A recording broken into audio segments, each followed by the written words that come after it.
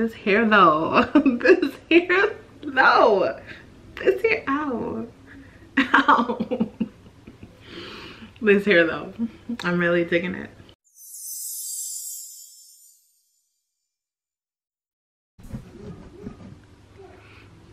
So I did not expect to stay away for as long as I did after Vlogtober, but it be like that sometimes. I really felt the need to recharge my batteries and get back to reality after having my face buried in my laptop for an entire month of editing those videos. So I do hope you enjoyed it and that you missed me a little bit, you know. Absence makes the heart grow fonder or whatever, you know. I had quite a bit of adulting to catch up on and a bunch of things that I had neglected during the month of Vlogtober. But then a few days turned into a week, then 2 weeks, 3 weeks. Suddenly we're at like a month. I don't know how time flew by so quickly, but I feel like I'm finally ready to jump back in, you know, jump back in to start filming videos again. So I'm actually in the process of putting on some makeup right now to get ready to film. And I figured we could do a little bit of a chit chat to check in and catch up on things and, you know, just say, hey boo, hey. I do typically film my videos at nighttime when it's nice and quiet and when my daughter's asleep and that kind of thing.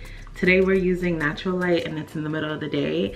The gardeners are out right now. There are cars passing by. There's a TV in the background, so you may hear a whole lot of things. Just go ahead and ignore those. You don't hear nothing but me. It's just me and you, babe, you know? That's all that matters. As a truck passes by in the background. So yeah, as a bona fide introvert, I do feel the need to recharge my batteries pretty regularly. And I mean, I'm sure we all do. We just do it in different ways depending on our personality types and what works for us and all that. For me, that often means going kind of silent and seemingly falling off the face of the earth just for a little bit. I haven't really been active on social media. I've been on Facebook a little bit, just scrolling through a little. I haven't really been on Instagram, haven't been on here obviously, but I do finally feel like I am able to get back into it, to have the energy and the stamina that I need in order to create these videos. I definitely don't ever want to get to a point where I'm making videos just for the sake of making them or posting stuff just for the sake of staying relevant or whatever the case is. If we're gonna be doing this, me and you interacting, and I'm gonna take the time to film and edit and post, which is time consuming, y'all. But if we're gonna do this, then I feel like we might as well do it right. And I don't wanna waste your time just putting up fluff just for the sake of saying that I'm posting consistently or posting every week or what have you. But I'm gonna do my best to get back to every Friday. We'll see how that goes. As long as I have something to say that's of value and that's actually substantial enough to do all of this and to put all this work in, then I'll be here, and I hope that you'll be here too. I gotta say though, it's always tempting to take a step back from social media and like the entire internet as a whole, because things are so messy and they seem to be getting messier by the day. Obviously the world is crazy right now with the pandemic and the politics and stuff going on here in the States and everything else that has been contributing to the dumpster fire that is 2020. So I do hope that you are well and that you're staying safe and healthy and sane and hopefully happy and content. It can definitely be a challenge, so I hope you're doing whatever it is you need to do to stay afloat, you know, to remain sane, to stay yourself, and to make it through to the new year where hopefully there will be some new life and new something. We need something new. 2020, like, we've been trying to cancel this sucker since like April, so hopefully the new year brings something fresh and new and positive for all of us. I know a lot of us have rejected the thought of like new year, new me and the New Year's resolutions and such, but I feel like this year for sure a lot of people are gonna be looking forward to a fresh start starting in the new year. And with the holiday season upon us and how challenging it tends to be for a lot of people in a regular old typical year where there's not a global pandemic trying to take us out, I mean, I can only imagine how much harder it makes it for anyone who's already struggling or who would have already been struggling to begin with. So I hope you're good. And some of you already know this, especially if you've written to me before, but I do have the email address down in the description box below. I believe it's unbotheredadvice@gmail.com, where you can write to me if you need just somebody to listen, somebody to talk to, dare I say advice or anything like that, because I know it can be rough and it can often be easier to turn to someone outside of our immediate circle or outside of our immediate family network in order to talk about some of the things we're struggling with. So if you ever feel the need or feel inclined to, go ahead and email me. Let me know what you got to say, boo. Let me know how you doing, how you holding up, especially with like the social distancing and travel guidelines in place and stuff. I know a lot of us are more isolated than before, which can be even trickier during this time of year, especially if loved ones have been lost or we're just feeling less connected than we'd like. But I am definitely grateful that we have all these digital and virtual ways to stay connected with one another and to hopefully not have to feel so alone at a time like this. The tricky thing though is that I feel like I have such a love-hate relationship with the internet and social media these days, because while it can be such a vehicle for good and for spreading positivity and good messages and for staying connected and all of that, one thing that I've learned is that even things that have been created hopefully with good intentions, I don't know if they created the social media stuff for good intentions or just to make money. We sure they're doing a lot of that though, because we're all stuck to it. Like there's a lot of money to be made. But anything that can be used for good can also be twisted and used for bad, or at least used by people with bad intentions. And so these days I'm seeing that there's also so much misinformation that's being spread via social media and the internet that it's like, damn, can we turn it off? Like, can we just shut the whole thing down? Because I feel like at some point we do have to assess, as like the human race, you know, as humanity, the people who are the consumers of social media, we have to be able to figure out whether or not it's doing more harm than good. And if so, what the hell are we gonna do about it, right? There's that documentary on Netflix about social media and the effect that it has on us, on our brains, on our behavior, on our activities, our outlooks, the way we view the world and view other people and things like that. I haven't watched it yet, but I'm intrigued. I feel like everything I've heard about it so far just confirms the things that we've already known or already suspected to be true. But I'm somewhat hesitant to watch it because then it's real, right? And I kind of feel like once it's all verified, once it's true, right? Once we have the actual scientific information and data that's been collected about all this, then I kind of feel a sense of responsibility to do something about it, right? Like, do we just bury our heads in the sand and continue going along with the same patterns and habits that we've already developed, knowing the truth and knowing what this stuff is doing to us and the effect it's having on our actual reality? Do we just continue further down the rabbit hole and see what comes next? Just see where we go from here? Because I mean, I already feel whenever I am on any social media platform, I can literally feel time slipping away from me. I made the mistake of downloading TikTok a few months ago just to look around, to see if it was something worth getting into, worth starting up, worth learning and all of that. And at one point I tried to exit the app, like to go back to the home screen or whatever. I don't even know if they have a home screen now. I suppose I might be out of touch. But I kept hitting the back button and all it would do is pull up a new video, like a new TikToker or whatever they call them. Just a new person and a new video, and I'm like, okay, what? I'm just trying to get out of it. Like, how do I make it stop? And I feel the same thing happens on YouTube, on Instagram, on Facebook, and all these other platforms. As long as we keep scrolling, there will always be something there. There will always be more for them to show us. And I'm trying not to get stuck in the trap and get as hooked as I know we can get as humans. Almost anything can be addictive these days. And also being very mindful of my daughter, who has started watching YouTube videos and stuff. The other night we were getting ready to wind down for bed, so we started turning off devices.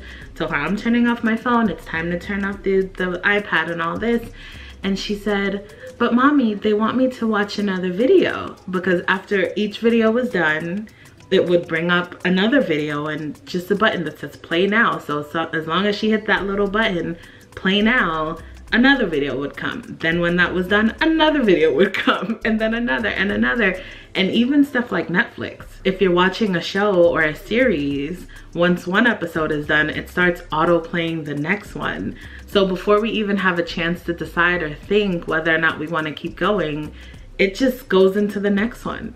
All of these platforms are invested in keeping us hooked and keeping us scrolling to the next story and the next story and the next story, which is why I've had to take a break from even things like Facebook, which was the one platform that I used to really like, because it's also a great place for actual news stories and for increasing my awareness of things that are going on that may not make it to like the news stations and stuff. But these days, even if I intend to get on Facebook for 5 minutes or something, it is very tempting to just scroll down a little more. Let's see what the next post is, and the next post, and the next post.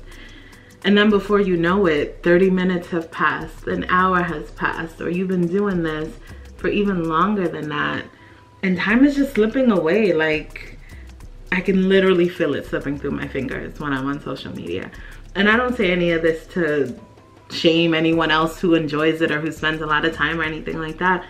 Do what you want to do with your life. That's the purpose. You got to live your life the way that you want to live it. But for me, I just feel like there's so many other things that I want to be doing, and it gets me hooked. I feel trapped in there, just trying to get out and trying to avoid swiping down to the next story and the next story or the next post. And I find that the groups can be incredibly entertaining, being able to converse with people who are similar to you in some way, depending on the theme of the group. But then those can become very addictive as well. First you see a post that's interesting, then you want to see the comments of the post, and before you know it, you're scrolling all the way up to the top of the comments just to follow the thread or to collect funny memes or something. Like, I could really go on forever about that and about all the kinds of entertainment and technology that's at our disposal these days. It's impressive. It's definitely impressive, the amount of things that we've been able to do and how far we've come since I was younger and since I was a child. You know, there were still some TV stations back then that would turn off for the night, you know, like there was no programming after a certain time of night. Now that is a non-issue. Hulu, Netflix, Vudu, Tubi, like all these different things, they have guaranteed that we can always have some method of distraction from our real lives by allowing us to dive into the lives of other people or any movie or any series that's ever been created in the history of the world. That used to be a sci-fi concept. Like, yeah, right, that'll never happen. It happened in my lifetime from start to finish, like from concept to creation, and I'm not even that old. It's definitely fascinating and awe-inspiring to see where we've come and what we've been able to do, but man, it's also scary because I already feel like I'm being left behind. And I'd like to consider myself a tech-savvy person for the most part, but there's just something new every single day. How do you have time to keep up with every new thing and also live a real life in the meantime? Is it possible? I don't know. Maybe I just haven't figured it out. Or maybe I just prioritize different things. Even before the pandemic, there was a lot of talk about how people are becoming more and more detached from one another in our real lives and more connected virtually. And I mean, I suppose now that's a a positive thing that we have the potential and the ability to do that when we're not supposed to be too close to each other physically. But a part of me is so concerned of where this could all go. Like, this is great, but to what end? The movie WALL-E comes to mind. I believe it's a Disney movie, animated, about a future time where the earth is no longer viable. I think it was pollution and like the trash and stuff taking over the world, basically, because all of the things we're disposing of, we don't really have a place to put them. You know, like they still live here with us in landfills or in the trash dumps or wherever they go. That is an actual issue in reality, as well as things like global warming and climate change and all of that. The scientists are telling us that the earth is going to try to evict us real soon. So I wonder how long before we end up in a reality that they painted in WALL-E, where all of us humans are out living in space somewhere and everything's automated and we're all sitting around gaining extra weight because of all of the conveniences that are at our disposal. And there were these motorized chairs that we all sat in, and there was a screen right in front of the chair, so we would just float around watching shows, eating up all the good food, putting on the extra pounds. And I wonder how far we are from that right now. And I know there's like the Corona 15 or whatever, you know, the weight gain that a lot of us have experienced during this pandemic while we've been sheltering in place or unable to get out and about as much as we usually would. And a lot of us are hanging around binge watching our favorite shows and indulging in our favorite comfort foods in order to hopefully provide ourselves with some comfort in this world that is lacking any. But yeah, how long do we have before we float off into our own individual pods, detached from one another, but interacting through screens and being tied to a screen of some kind and having all these conveniences that cause us to become less self-sufficient and more dependent on technology? I mean, I don't know. I really don't know.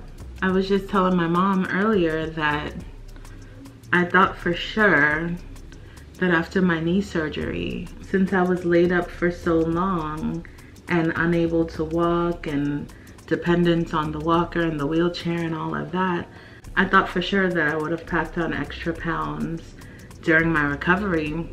But interestingly enough, it wasn't until after I had mostly healed up, once the pandemic was like in full swing and we became more homebound, that I noticed that I started putting on weight, you know? And although I haven't been super focused on weight loss or anything like that in the recent past, I'm also not necessarily hoping to gain any weight because it does take a toll on my body, you know? And it's interesting because the movie WALL-E is easily over 10 years old by this point. But I'm pretty sure that if in the midst of this pandemic, someone offered any of us a floating chair that can take us wherever we need to go while we binge watch Grey's Anatomy, which has been my show of choice lately, catching up on all those old seasons, and we just press a button and the food of our choice comes out of it, kind of like DoorDash, Grubhub, Postmates, all those offer right now. I mean, I feel like a lot of us would take it. So again, how far are we from that reality, from that future time that may not be that far in the future after all? But yeah, I'm sure I'm not the only one who wonders what the future has in store for all of us or any of us. Like, things are changing so rapidly these days. Obviously, change is one of the constants of life. Like, if we know nothing else, we know that things are gonna change in some way, shape, or form at some time. But I feel like technology has just accelerated it so much more. Things are changing so quickly, so fast, and new information is being disseminated like so quickly. Before you blink, like the entire world could have heard about a single news story, whatever it may be, whether it's relevant or fluff or important or not, everything is changing constantly. But then the conspiracy theorist in me is like, but what if that's all a part of their plan? What if they want to keep us busy and distracted with 17 seasons of Grey's Anatomy so that we don't see what else is going on behind the scenes, so that we don't know what they're really up to? What if the point is to keep us scrolling on social media forever and ever and ever so that we can't ever see the bigger picture of what they have going on?